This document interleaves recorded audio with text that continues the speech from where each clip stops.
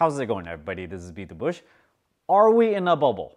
As you guys know from my previous videos that I am pretty much a perma bear. Today I'm going to go over what has transpired, go over some evidence to support my theory that we are in a bubble, and also make a few modifications to my predictions going forward.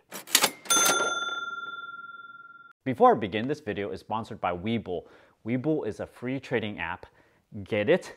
It costs you nothing. Deposit $100 and you'll get 2 free shares of stock. If you sign up for this, I'll greatly appreciate it and it'll help me make more videos like these. Check out my referral link down in the video description below. Let's go over what happened so far. The S&P 500 has increased 35% since March 24th. Overall from the peak, it's down still about 10%. For the infection stuff, we still have 115,000 deaths so far in the United States. We have so far this year 103 large-scale bankruptcy filings so far. Retail sales are down about 16%. There's an oil crash and GDP is forecasted to be reduced by 5%. Unemployment rate is at 13.3%, and if you take out the misclassification, it's more like 16.3%. Now I have to admit, and I could not have predicted this, that the market completely is ignoring all the real data going out there. Frankly, most people are probably a little fatigued looking at the updates of the number of people getting new infections or the number of deaths. You look at it for like 2 months already, and now it just becomes kind of mundane. It's the same thing every single day. Oh, the number went up a little bit more. It didn't go up a lot more. So as long as it's kind of roughly the same, people almost seem to not care anymore. Now, I think the stock market thinks the same as well. It's tending to not care about this infection stuff. It's looking at other kinds of news instead. But I think it's going to start caring about the infection stuff if the rate of infection increases by a lot. Now, there's going to be small fluctuations, but we're going to have to see maybe like at least 30% increase before the stock market starts caring about it again. Let me talk a little bit about my TVIX trade here. I bought in around $150 or so. It rocketed up all the way to 220. My intention was not actually to sell it just because it went up a little bit. It went up by a good 30% at its maximum. But my intention here, and I want to fully realize it, because if I don't, I'm gonna regret it, because if later on it does exactly the thing that I'm saying, then I would really regret selling it early just because I made a little bit of profit. My anticipation is still that volatility may go up for the next week or so. And if the stock market really freaks out, if there's a second infection or something, which I don't think there really is gonna be, it's just gonna be kind of mild. But if something really drastic happens, and I could not have predicted this, I think the volatility would spike all the way up to 300, 400% again. So in the comments, I noticed a lot of people saying, hey, you know, it went up. I'm so thankful that, you know, I listened to you when you talked about it on a video and they copied me. I'm very, very concerned for these people that tries to do the same thing that I'm doing, and mainly because these stocks or extremely volatile. They're kind of like playing with gasoline. They're just on fire and you don't really want to hold it for all that long. I know being a finance YouTuber, you kind of have to set an example. So I have to put like a disclaimer on this, that this play that I'm doing for TVIX is an extremely, extremely risky thing. That's why I put so little in it. Now I want to talk a little bit about what I thought of the stock market back at mid-February or so when I sold out of the stock market. I forget exactly when I sold it, but it was right before the dip. And at that point, I really did think about putting money into TVIX, except I did not, you know? So this is kind of like, oh, I should have, I could have. I also thought about buying a whole bunch of other things, right? I thought about buying cruise lines. I thought about buying airlines and stuff. And look, you know, the last week or two, it rocketed up and, you know, too bad, right? You can't kick yourself over not deciding to buy something just because you thought about it, right? In hindsight, it always sounds, you know, like a good idea. Moving on, I want to take this time to update what I think the market is going to do going forward, because my views on what's going to happen changed a little bit in the recent week. Now, here's my new thinking. I think most people are wearing masks. Some people are not wearing masks, but a large portion of the population is trying to follow this social distancing thing. All the states are trying to reopen the economy, although slowly. So people are doing it very, very carefully. and they're closely monitoring the infection rate. So I am sure that once they're monitoring it and they see there's something going wrong because they relax a little bit too much, they're going to like tense up again and then go, okay, we're doing something wrong. We have to, walk back the release in restrictions a little bit. And so it's going to be fluctuating like this for quite some time. I feel like the current infection rate, the rate is going to stay roughly the same. We may see it increase a little bit, and then we're going to change the policies a little bit, make it more restrictive, and then it's going to go down.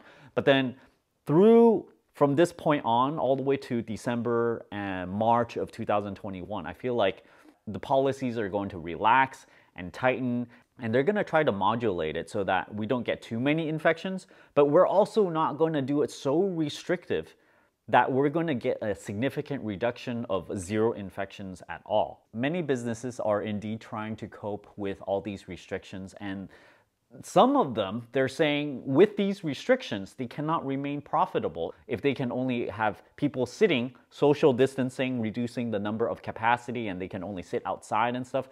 A lot of restaurants are not going to be profitable when they're not near at least over 50% capacity, because I think the current restriction is probably what we can sort of live with for a long period of time.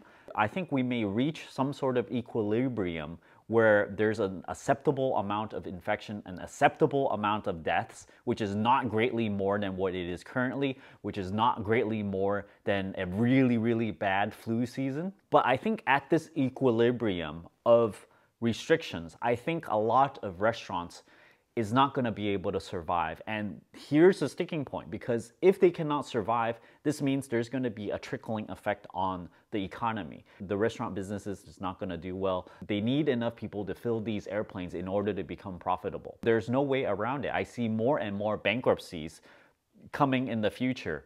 People are just kind of crossing their fingers, thinking that if they can hold on for so long so far, that they hope the rules are going to be relaxed so then they can open up their business again. Now, the equilibrium point is something that I am kind of unsure of.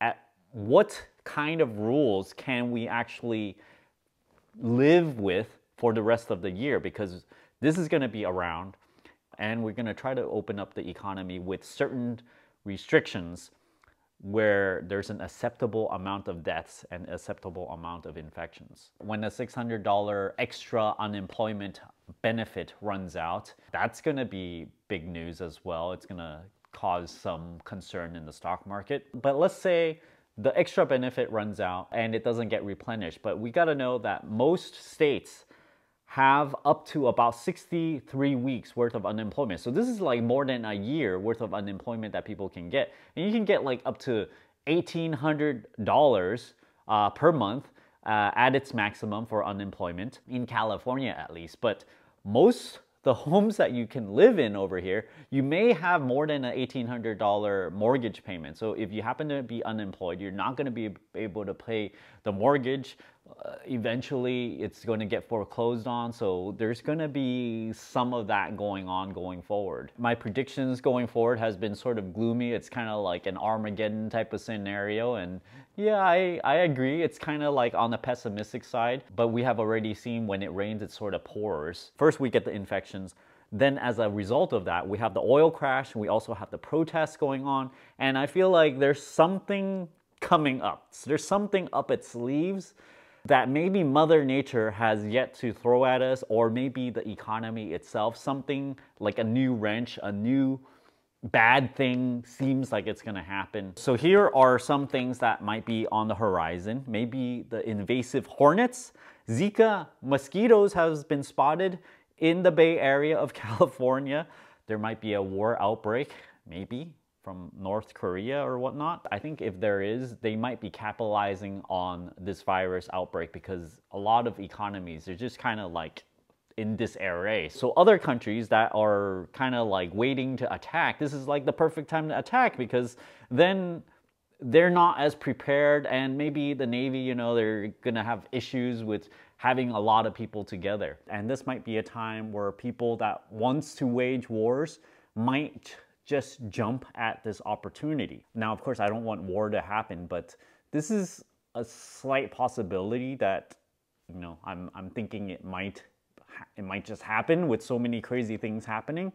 And when you have a new thing coming in, a new issue coming in, this is when it could shock the markets. And during this time, seems more probable for something new to happen than when everything else is absolutely quiet. Thanks for watching this video, just some random predictions. So how am I going to invest because of all this? I still think the stock market is somewhat in a very, very dangerous territory, in a bubble. I mean, what more do you want? Do you want to stay in the stock market and think that it's gonna go up to all-time highs during this time?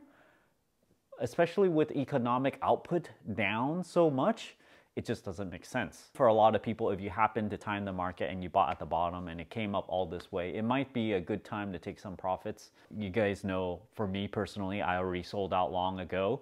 I'm just sitting on it, on the sidelines, just waiting for the market to finally come to the realization that, oh my gosh, you know, your hair is burning right now, the house is burning, everything is burning around you, but then you're still laser focused on your video game. You know, the things are... Anyway, thanks for watching this video. Don't forget to check out my Webull referral link down in the video description below. Give me a like, comment down below, let me know if you're in or out of the market, and push that subscribe button and ring that bell icon. Thanks for watching.